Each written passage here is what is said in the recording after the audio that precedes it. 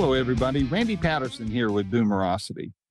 Obviously, you're a baby boomer. You wouldn't be watching this program. So you know the great song by the Youngbloods called Get Together. Well, the voice behind that song was a gentleman by the name of Jesse Colin Young, who, of course, recorded, in addition to the Youngbloods catalog, a nice, stellar body of work and his own solo work. And so it was a privilege I got to have just today to speak with Jesse about the 50th anniversary release of Song for Julie. And that album covers is what you see behind me.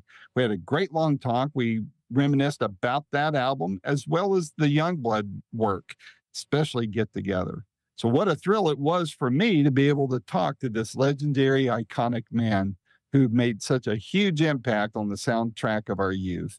So I ask that you give this interview a full listen.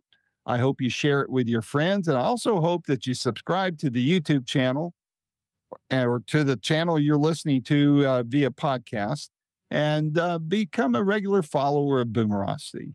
If you do that, we'll all be happy here. So without any further ado, here's my first interview with Jesse Colin Young. Until next time, this is Randy Patterson. Take care. Well, Jesse, thanks so much for taking the time to join me today. Well, my pleasure. So before we get into a whole bunch of questions that I'm sure you've been asked a time or two, and I try to make it interesting for you too, but first of all, first of all, I want to thank you for all the years of great music, and from your earliest solo work to the Youngbloods to your later solo work till now. Wow. It must feel amazing to be able to turn on the radio every day and hear something of your work being played somewhere. Yeah, it is. I always said when they were passing out jobs, I got lucky. Because it's been a joy for me. And it's a dream, I think, of every musician to be able to make a living and not have to work. Because most musicians are really, the majority of us are part-timers, guys who play on weekends and stuff, who keep live music going. Yep. And I have been lucky enough to be a full-timer, and it's been a joy. Well, your music has been a joy. So thank you, like I said, for all the years of great music, man. It's, I think you and your peers made the best music ever made. And I'm just glad it's part of my youth soundtrack and what I still enjoy listening to today. And now I get to talk to guys like you. So it's a double pleasure for me. Wonderful. So again, before we get into this new re-release, what's your post-pandemic world looking like these days, career-wise? We went out last summer. I went out with my daughter, Jazzy, you should check her out on Spotify, Jesse Young. She is a wonderful songwriter and has a beautiful voice. She was the last. She's the youngest, and I've been waiting for a child that kind of carried my mother's voice, whom she gave to me and my sister, actually, but through. And Jazzy has a beautiful voice, like her grandma. And when we played together and we toured, I went out solo, and then Jazzy and I did some things together, and it was kind of. I had a feeling that touring for me may be coming toward its end. And I wanted, after making Highway is for Heroes during COVID, kind of revisiting solo, I wanted to take it on the road one time. And so we did. And it was a lot of fun. Just Connie, my wife, and I, and Jazzy, and our two dogs. And the two dogs, Connie would wrestle them while we were both on stage. I don't know how she did this. And bring them out at the end of the show, just to kind of show folks, it was family. It was a family style show. And then we got COVID in the middle of the tour, and we had to do some makeup dates. And we did some last September. And I got to play in Golden Gate Park. Oh, wow. Free. Although they paid me this time, but I had the, and I played there a lot. That's what drew me to San Francisco. The peace and love thing was really happening in the streets. People were smiling at each other. I was raised in New York. The people only used to smile there when they wanted to ask you for some money, on the street, strangers. But Right. Everybody was smiling. And I said, these people can't all be high. There has to be something bigger than just dope. And it was. But for me to be able to circle back after, I moved there in 1967, so however many years that is, and sing to an audience that just came out to hear music, didn't have to pay for it. At this point, it's amazing. It's being funded by a very rich man who's passed on and left that legacy and enough money, I guess, and his kids are involved in it now to keep it going. The, not strictly bluegrass festival. It was the most beautiful tradition of that whole era. Yeah. And for somebody to keep it going like that and devote his fortune to it is written. Yeah, I feel the same way about it. It is a treasure. Yeah. Free music. Yeah. Well, that area is so, I won't call it ground zero, but it was one of the ground zeros of what I call, of the rock and roll movement. I mean, with, there's so many hot spots of it in the 60s that just made it. I mean, you can't think of Golden Gate Park without thinking, Love and Flowers and You and Jefferson Airplane and, on and on and on. That just, it brings back good memories. And, I kind of wish we could bring some of that heart back into today, for as far as across society. Yeah. I know it wasn't all peace because there were protests and such, but it would be kind of nice to have that frame of mind again, society wise. Yes, it'd be heavenly. It'd be absolutely heavenly because it was heavenly. It was a real, we touched down on June 15th. I had never been to San Francisco. I drove through it once at night on my way to LA from Vancouver when I was promoting my second album, which was called Youngblood. It was a folk album.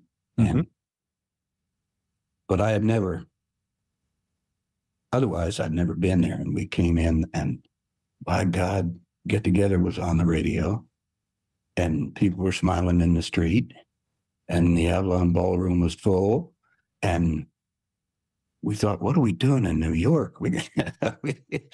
So we went home and finished the Earth Music and just moved to the Bay Area. We saw it as a place we could work and live. Well, for me personally, in addition to the music, one of the first interviews I did almost 15 years ago when I first launched Boomerocity was with Sam Andrews, a Big Brother in the Holding Company. And I went up to his neck of the woods. I was actually out there in San Jose for a meeting for my day job. I worked for one of the tech companies there back then. And after my last meeting, I hopped in the car and I drove up to, God, the name slipped in my mind right now, but it's up there near where Carlos Santana has a place and some of the others. But anyway, Sam was up there and we sat at a closed cafe outside on the patio and I recorded it and just had a great visit. And I didn't know what I was doing, but he was very gracious and very helpful and something I really treasured. And, when I hear any of the San Francisco music, the Bay Area music, man, I go right back to that conversation with Sam, and God rest his soul. He's still missed. But so what drove you to remaster and re-release Song for Julie? Oh, just to mark its 50th anniversary. It was such a turning point for me. We wore the Youngbloods out, and it was a kind of a slowly wearing. After a while, toward the end, we had a bass player come on so I could go back and play guitar, Michael Caine, who was a friend of Bananas from his Cambridge days. And then we began to just do albums of oldies in our own studios. And I started keeping the songs. I just felt like it was time to move on for me. And that we were almost like, this was like the end. That's why we were playing the songs that we were recording the songs we grew up with, like Speedo. And it's great. Banana did the yeah. So it was kind of fun, but it was reminiscing because we were wrapping it up. And with Song for Julie, I had started playing with my brother-in-law, Scotty Lawrence, keyboard player, and worked on an album that eventually was called Together. It was an acoustic album. And it came out, I guess it came out on Raccoon. Warner's gave us our own label, and we did a lot of things. Joe was always into jazz, and he made a couple of jazz records. And Banana, he was a bluegrass guy, and he took a local bluegrass band in San Rafael and made a couple albums with them. And I did this. It started in this little house, and I had a little house, just a rental over Tomales Bay. So the bay was coming up right under the house. And with this 90-acre front yard, which had cows in it occasionally. And one of them ate my motorcycle seat, which was phony leather. And I couldn't believe it when the cow ate that. And somehow I got and I was trying to remember because I'm writing my autobiography. How we got a little piano in there, and it must have been a really small upright, but we started recording there, I think. And I remember I had a 4-track, and the 4-track was as big as a fridge. Yeah. And Scotty and I started recording there, and I think we got Creole Belle and a couple other things. And then I began to build the Ridgetop House and the studio that came after. So that project kind of went on hold until we got the studio rolling, kind of rolling. Just the building was up, and I remember I graduated to an 8-track. Yes, eventually. And it was one that I could just plug mics into because I didn't have a board. So I would just plug 8 mics in. And at that point, I was recording with Jeffrey Meyer, who became my drummer. We called him Wolfman because he kind of looked like Lon Chaney in that. And so the 8 mics was enough, or we made it be enough. I was just playing acoustic guitar. I think I was just using Youngbloods stage mics, which were mostly 57s and 56s. I don't think I really I didn't have a condenser mic at that point. And yeah, so as we worked on that album, I think I began to drift away and think like I'm gonna have a new band with this. I'd been listening to Levon and I'd been listening to Taj Mahal and thinking, I want to do something a little funkier, that were a lot funkier than the Youngbloods. And I think I want a saxophone. Ever since I heard Stan Getz play with Astrud Gilberto, I wanted somebody to play sax like that as a second voice to me. And I think I was ready for that. So Scotty knew, I guess Scotty, and then David Hayes joined a band on bass, beautiful bass player. And they both knew Jim Rothermel. And they said, Jess, you should, let's get Jimmy out here and you should hear him play with us and see, you know.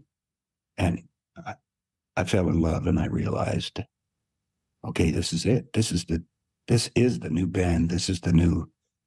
And I had to bring the Youngbloods to an end. And so we started on something new in this brand new little house that I built up there in the studio, and new fellas to play with, new sounds.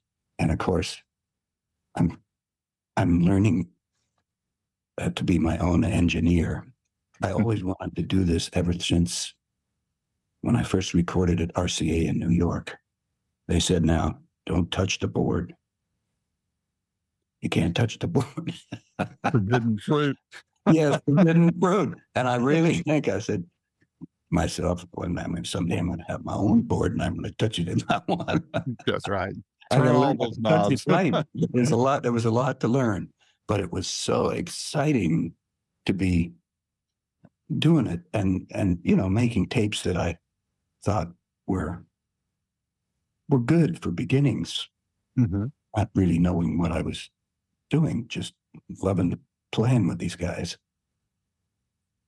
So we spent 9 months doing that, and I financed the whole thing. I just paid the guys, and because we spent a lot of time in the studio, and I don't know how, but we didn't have to pay for studio time.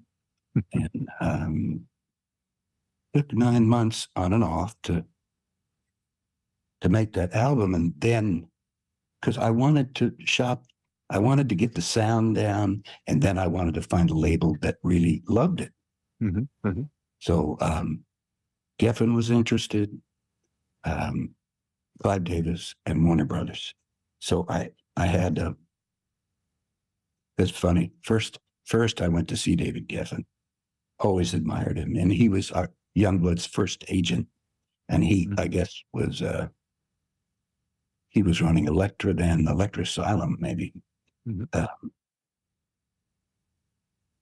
And he said, geez, I don't know, Jess, there's you use cheap echo. I said, geez, that's all I that's all I can afford. I'm building a studio. And he said, there's no hit on this record. So there's no obvious hit. And then I had a meeting with Clive, and he liked it, but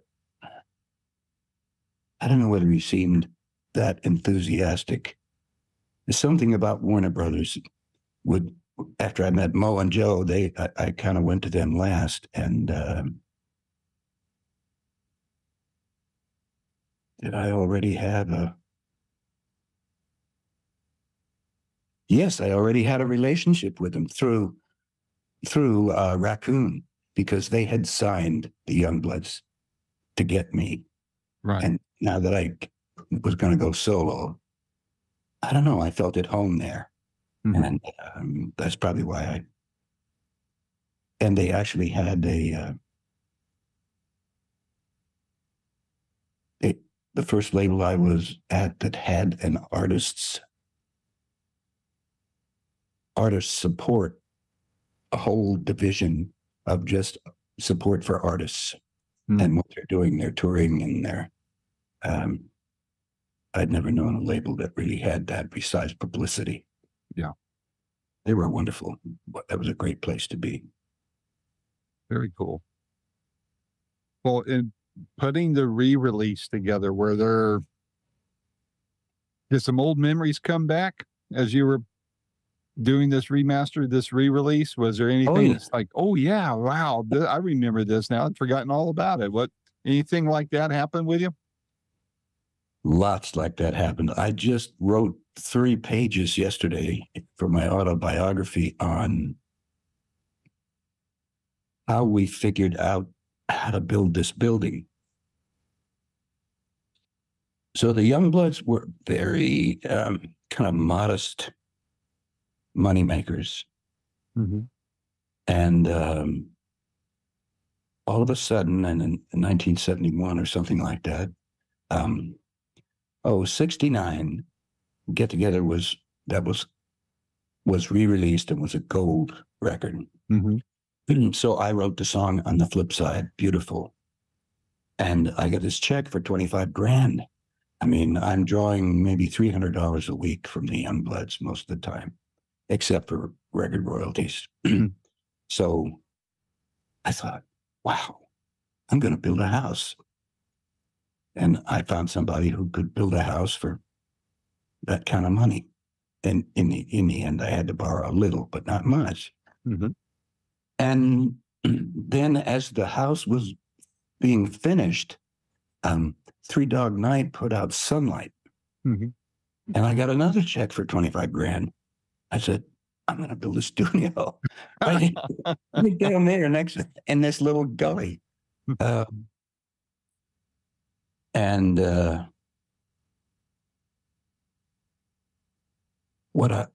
What a miracle that was, because that studio survived the Mount Vision fire because it was down so low in this little gully that had a kind of a spring in it.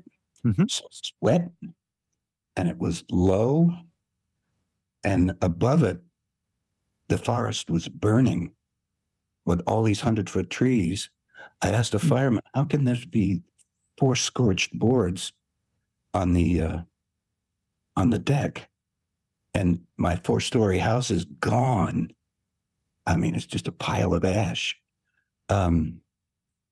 He said, yes, a very hot fire, all pine trees. He said, but all the way you trimmed your trees, Bishop pines put out a lot of dead limbs as they grow. And I kind of trimmed all those off because they were like beautiful sculptures when you got rid of the dead limbs. Mm-hmm. So that put all the fuel for the fire up high. And he said there must have been enough. So there wasn't any oxygen down here that was burning so hot and sucking up all the oxygen. So because when I walked in there and days after the fire and saw the forest, the whole ridge top is just smoldering ash with these, with these 12-foot stumps left that were still smoldering that used to be 100-foot trees. And as far as you can see, that's what was there, except when you look over the lip, there was my studio sitting there in this burn up forest, hardly touched. Mm-hmm. I know my godson, Ethan Turner, lives there, Rick Turner's son, and a fellow who was a partner in Alembic, made a lot of wonderful instruments in the Bay Area. And he had gotten some water from this little endless pool that we had, and we had a pump onto the roof of the house. I guess we could just barely reach it. And between that and the fact that, but if the oxygen was there, it would have been gone. It would have been gone. Yeah. Wow. So, yeah, and it sits there today. Actually, 2-3 years ago, Jazzy did some of her vocals on her first record. She did them up there with Ethan being her engineer, right on the ridgetop. Wow. Very cool. By the way, Ridgetop, I think, is my favorite song on the album. I love that song. And I didn't know the story behind it until you just shared, the story of Ridgetop and all that. I mean, I felt like it was obviously autobiographical, but hearing your story just now just kind of fleshes that song a lot more to me, so. Yes, that's really, it's funny. One of my friends, a fellow who I played with in the basket houses, a man named Caesar Peters, he and I did a duo there when I was learning, and we had a rent strike and could afford to live on $10 or $15 a day. And he said, this is you. This song is the you that I know. A little tough, I'm telling people I'm going to make sure that the squirrels and I will be left alone, and keeping the tourists at bay and so on and so forth. He said, "This is you, the way you love this place, and that little bit hard-nosed New York attitude of yours." He said, "This is more like you than some of your more romantic stuff." Mm-hmm. So, yeah. Well, cool. What's it's been out a little over a week now, or close to it. What's the feedback back to you with the re-release? How is it? I mean, is it you getting a lot of nostalgic messages back to you from fans and family and friends? Yeah. It's been lovely. It's there, and it's wonderful to celebrate it because it was the beginning of a whole new career for me. Wow. What do you think? Well, first of all, when you recorded the album back then, and now you have this re-release, how has your outlook on the world, life, music, the music business changed between then and now? Well, yeah, I mean, Warner Brothers was kind of a dream come true. And the deal that I made with them after they had the Youngbloods was I think a 15% of retail deal. Mm. When we started out at RCA, they paid the Youngbloods in the first year a 1.5%. I mean, that's how they paid artists back then, and we fought along with all the other artists who were not, ready to accept the. I mean, look at what we're going through right now with the strikes. Mm-hmm. It's funny. My grandpa is a union organizer, very active, and a Golden Gloves boxer, which was a good idea for a union organizer around the turn of the century. But you better know how to fight. And to see these unions actually having some success at getting at least a decent, if not a fair piece of the profit, at least a decent piece. And I mean, I feel the same way about the auto workers. Record profits and no raises. It's ridiculous. Yeah. The people who make the wheels go around need to share more deeply in the profits. And these people at the top are making 27 million. They or can more. take a reduction. Yes. Yeah. I was just thinking of the government shutdown. I wonder what would happen if that included all of our lawmakers' salaries. As it should, if that Yes. were to happen. Yeah. But anyway, it's, as far as the music side of it, I just, you talked about the Youngbloods getting a 1.5 there. I mean, gosh, now the labels are doing these 360 deals, and they've got their hands into everything. And I just, there's people like Joe Bonamassa now who's like, he owns it from soup to nuts on his own stuff. And I'm almost thinking that's the way artists need to go, unless they can fall into a label that, like you were mentioning, that was much more artist centric and had an artist heart about the business. I mean, you got to have business sense in this business, or you won't be able to eat after a while. But there's, I do feel like the profits are being hoarded, and that artists, I mean, I'm speaking as a fan. I'm not a musician at all. I play a mean air guitar, and that's about it. But I, as a fan, and I don't think I'm alone in this, Jesse. I feel like fans want to see artists successful.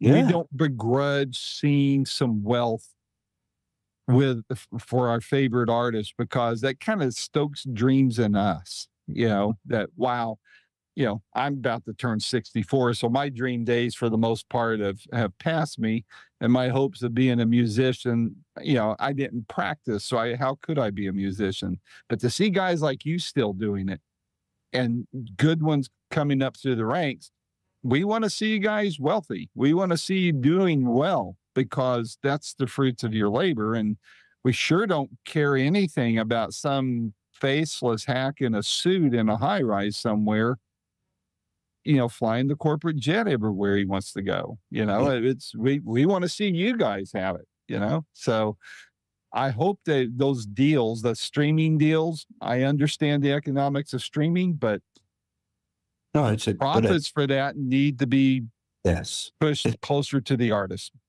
Ridiculously tiny. Yes. I don't know how young people are going to do it. I guess only on the road. If they keep if they keep the labels from sticking their hands into their profits on the road, there's got to be a place for them. And the streaming is ridiculous. Yeah. Well, I mean, it's wonderful for people listening. I thought it was a miracle when my son showed me Spotify, and this was 5 or 6 years ago. I said, you mean I can listen to these old blues guys just like right now, right here in the kitchen? I don't have to do that. Most of my records burned up in my house. I never replaced a lot of them. And I thought, oh, that's amazing. But the cost of it for musicians is, I mean, at 15%, if I could sell 300,000 or 400,000 records, I was making probably close to $1 an album, or at least 75 cents or something. So that was enough money to pay for studios, buy some new microphones, pay all the guys.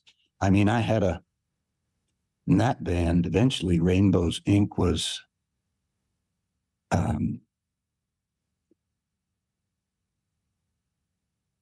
it had insurance for all the guys in the band, their wives and their kids. Wow. The bookkeeper and his kid, and yes, and also and profit sharing put aside for all of us in the in IRAs. So yeah, with the Youngbloods, it was all everything was equal. With our manager, with the booking agents, even had a piece of the deal. Good Lord! And by the time it trickled down to us, perhaps that's why it was so. And that was the right thing to do at that time. But I'm really, I like to sail my own ship, and I do better with a lot of great help, and I appreciate it, and I take care of my people. But I don't want to be in a situation as an artist where I have to get everyone to agree with me what the direction we're supposed to be going in, or be stuck as it happened with the Youngbloods. With all of our, I think we all, at the end of it, we all came up with we all wanted to go in different directions, and it just had to come apart. Yeah. Well, on the Youngbloods, if I may, I'm working on a prototype for a that something that might go into syndication. It's way too early to tell yet, and one of the parts of that may be, others are doing it, but I like to do it myself, and that is a story behind the song. But in this case, what I would want to know, I know, the stories out there all over the place about how Get Together was done and that kind of thing. What I'm after on this question is, is there anything unique, either bringing that song to be the hit that it was, or after the songs come out? I know for me, I have Sirius XM.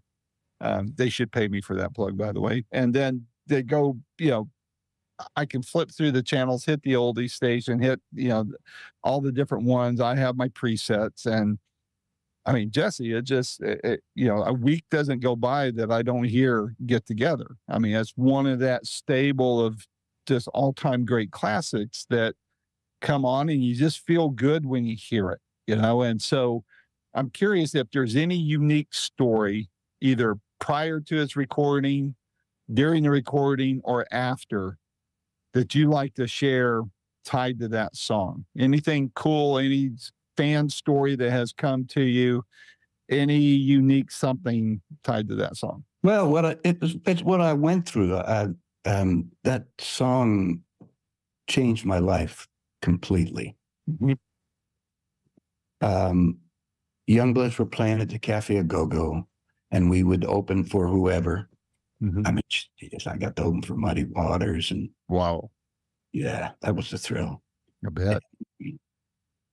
Who was playing harmonica with him then? Oh, and we became friends. I started seeing him on the road. I forget. Oh, darn. Well, so I was in the Village on a Sunday walking home, and I thought I would pop into and we were being paid $20 a man for those shows. And most of us had wives, and Corbett had a kid, and so that wasn't, but it was a free place to rehearse. So we were sharing with the Blues Project. We would share the rehearsal space. So 3 or 4 days a week, we would have the whole day until maybe 5 o'clock. Nice. Yeah. And we had the stage and the monitors. We learned how to turn all that stuff on ourselves when we didn't have a sound man. So I went, it was 2 flights down. I went down the first flight to the Go-Go from Bleecker.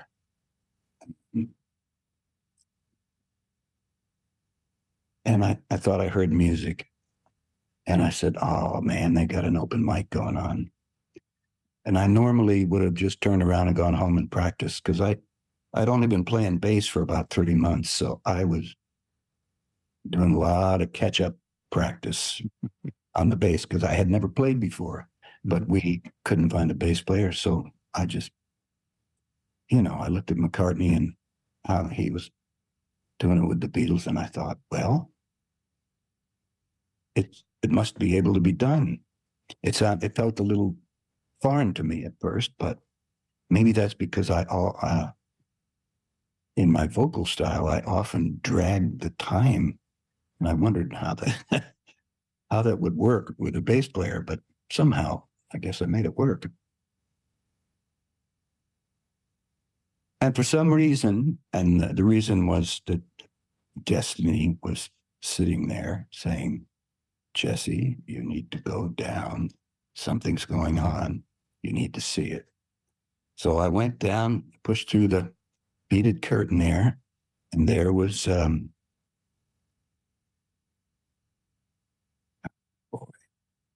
this is the worst time of the afternoon for memory. Buzzy Lenhart singing Get Together. And the song just went through me like an arrow. And I felt like I was in a movie about the Bible or something, and clouds were lifting and the sun was coming out. And I mean, it was wild and psychedelic, and it involved no drugs, just music. And that song just said to me, you've been headed in the wrong direction with this angry young man stuff. This is it. This way's love, brother. Come on, try it. Sing me. I dare you. So I ran backstage, and I got the lyrics from Buzzy, and he wrote them out for me. I said, "Where'd that song come from?" He said, "Well, Dino wrote that and taught it to everybody in the village, but he's already gone to San Francisco." So I did meet him years later out there, and I just took it home and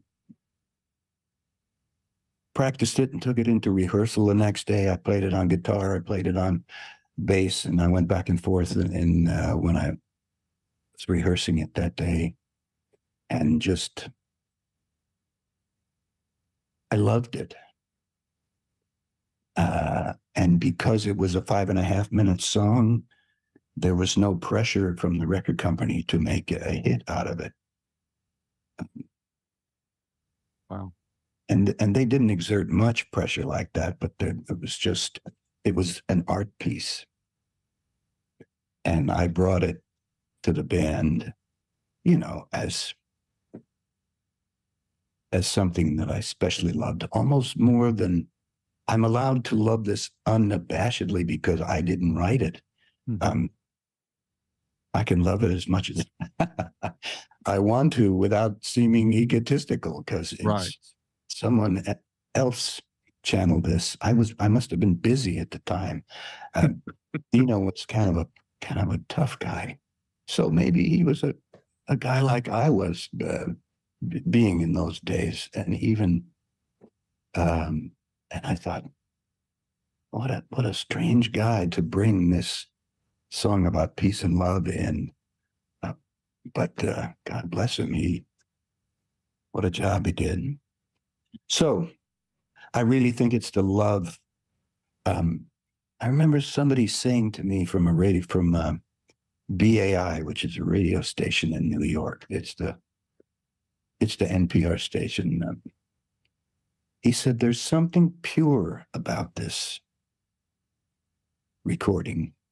Mm-hmm. He said that the other recordings of this song, because of Kingston Trio recorded it, it made it sound a little like the Sloop John B. And the Airplane recorded it, and the Mata Hoople, and and I think that purity is that I think the way they play together, I think at least Jerry and Banana, who were not the best of pals, but they play so beautifully together on this. I think the love that the song brings forward, plus my love of it, the way that we brought it, Jed, it just the band really came together. I wouldn't be surprised if Joe loved it too.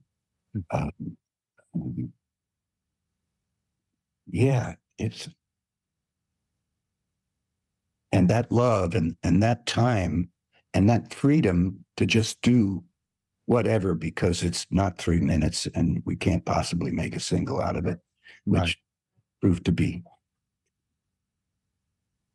So the one more miraculous thing was Augie Bloom was the head of promotion at RCA.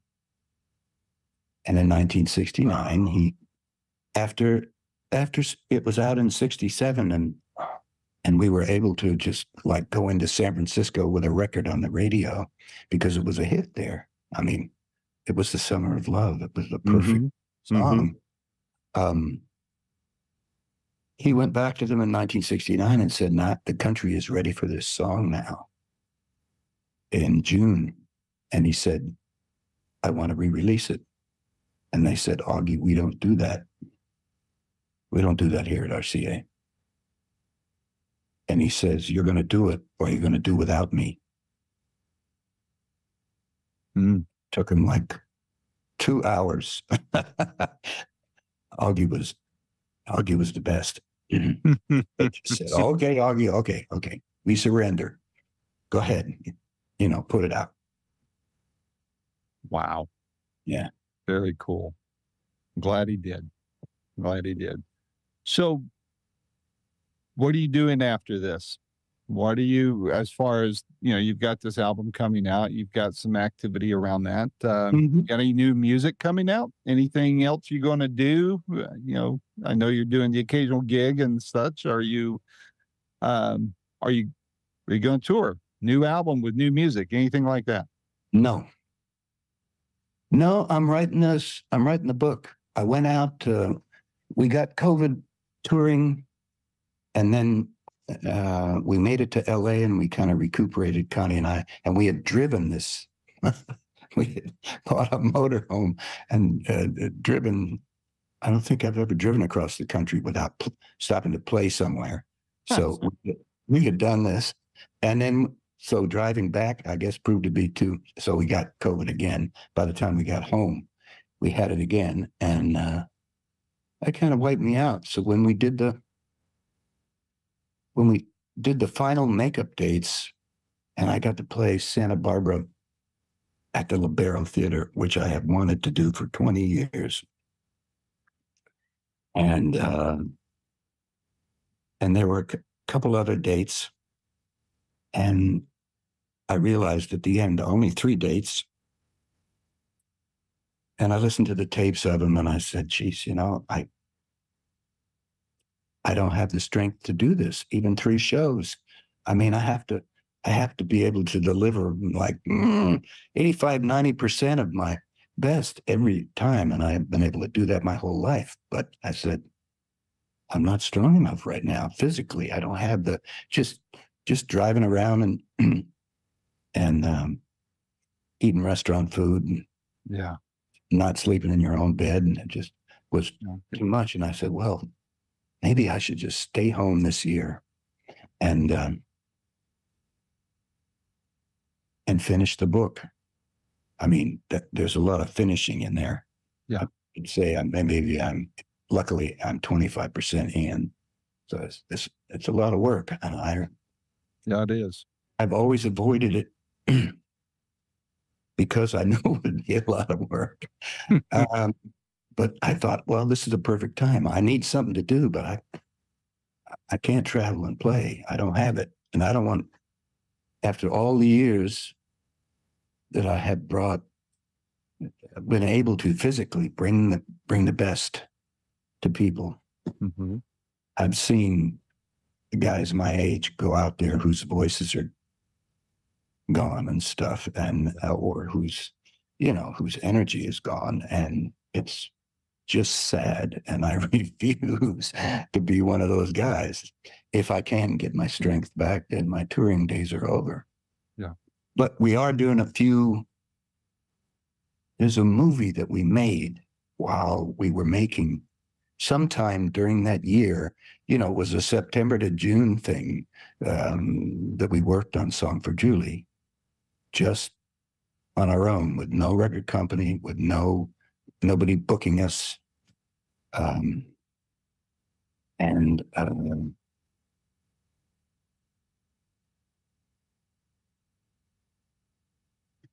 forgot where I was going. A movie being made? Oh, yeah. So my neighbor, the architect who designed my house, lived right down the road. And he said, I want to make a movie of you guys, and we're going to put up the money. And we are going to hire Hiro Narita, who was in the Bay Area at that time. I don't know whether Hiro's exactly my age. I just finally got a hold of him. He's in Petaluma now. And because we're going to show the movie, we never released it. It's like a very sweet documentary. We had little kids. We're living on this ridgetop. The band is like a family. Mm-hmm. He thought that was worth making he almost said, couldn't you get in a fight with your wife or something? We got so much sweetness going on. He said, yeah, that happens, but we're not doing it on film. And yeah. So he made this 55-minute movie. And it's, I haven't seen it in a long time. I can't wait to see it again because the kids are so little and so cute. And there's probably some good stuff in there because it was such an exciting time. Mm-hmm. So we're going to show the movie in San Francisco at the there's an art center. And I haven't learned the name of it yet. We're in LA at the Grammy Museum. Oh, cool. And then we do a Q&A, I guess, and then I play, 4 or 5 songs at the end, acoustic. Mm-hmm.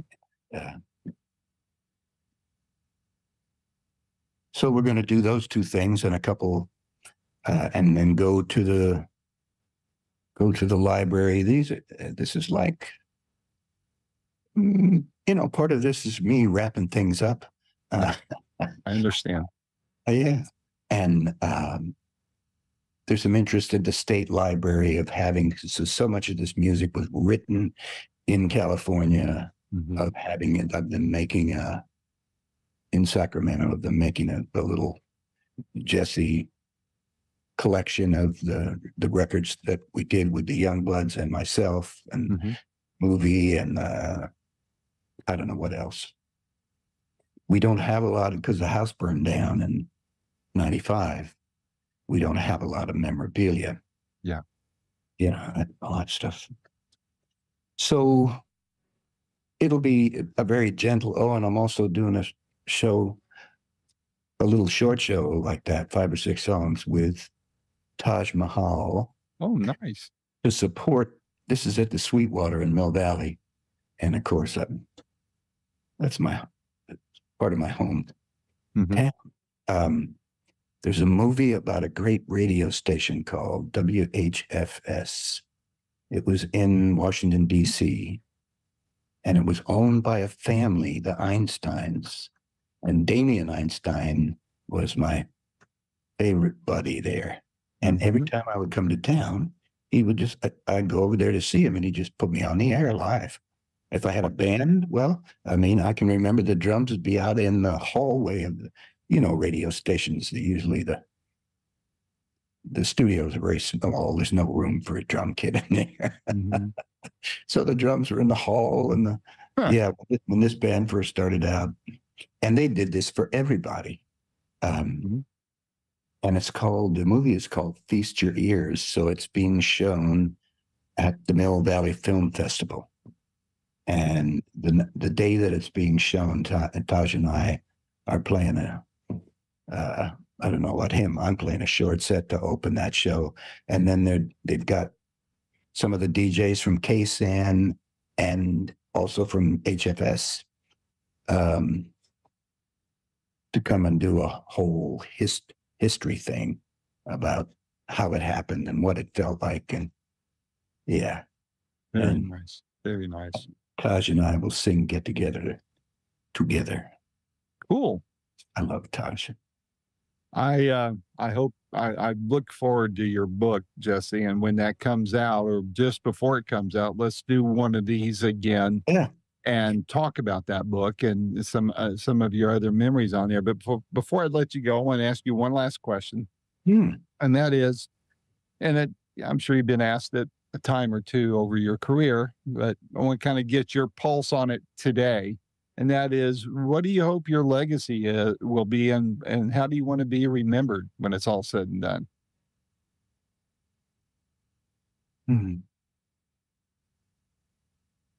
Gosh, I hope there's enough love in the music to be remembered as a man who loved the earth and loved his fellow beings and gave his best and shared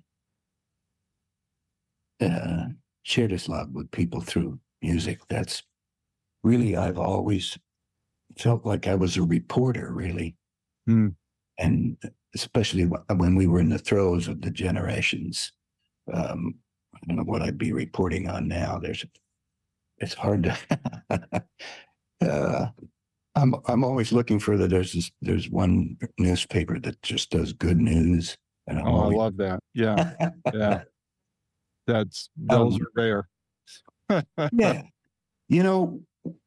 once we were in Hawaii after we were burned out. We had this little house in Hawaii, and we moved there. We were so lucky to have a spare house. Boy, when your house burns to the ground, you lose everything. It is, man, it's like being run over or something. It's tough.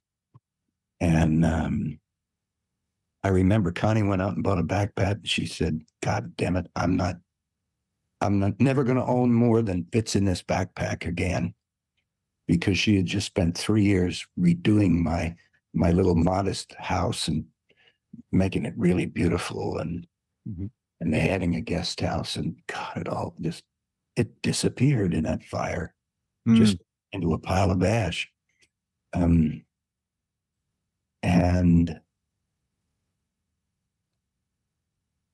where was I going with that? I'm sorry, I lost. That's okay. We're talking about remembered and legacy, how you want to be remembered in your legacy. Yeah. So I'm in Hawaii. Start walled school.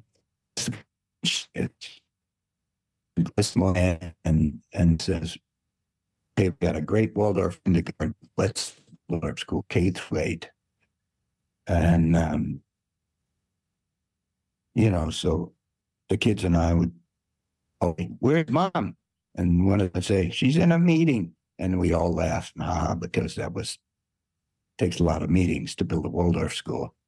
So I did a lot of laundry in those days. And especially in the first year, she asked me not to go on the road after the fire for a year, stay home and get the kids, because here we are, all of a sudden we're living in Hawaii and their friends are across the ocean and, they're making new life.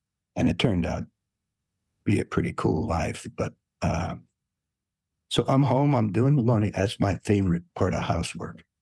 I like, and I'm folding the laundry. I'm under the house and I'm thinking, wow, this needs to be done.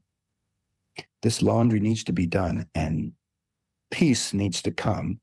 And somewhere out there right now in the world, get-togethers on the radio, and people are being touched by it, and it's doing the work of peace. And I'm here folding the laundry, which is also important. Yeah. I think I realized then that I had done it, that if only that song survives of all my work, that what a wonderful legacy that song is. Absolutely. Well, Jesse, this was a lot of fun. Thank you for taking the time. You've been very generous with your time, very gracious, and it's an honor to speak with you after all these years of hearing your music, and especially Get Together. Wow, what a personal thrill that is for me. So I look forward to when your book comes out. And like I said, I want to have another one of these with you so we can just sit and talk about that. And I'll buy one from you, and hopefully you can sign it for me, and I'll add it to my signed collection that goes nowhere but stays right in my office here. But good. Please continue to stay well, and I'll let you know when this piece posts, and it'll be on YouTube, on podcast, and on my website, and all those good places. So again, thank you, and we'll be talking to you down the road. All right. I got some work to do. Yep. All right. Take care. You too. Bye-bye. This show was edited and produced by Mike McClellan. The original music, Roll the Dice, was written and produced by Quentin Hope. And Randy Patterson was your host and executive producer.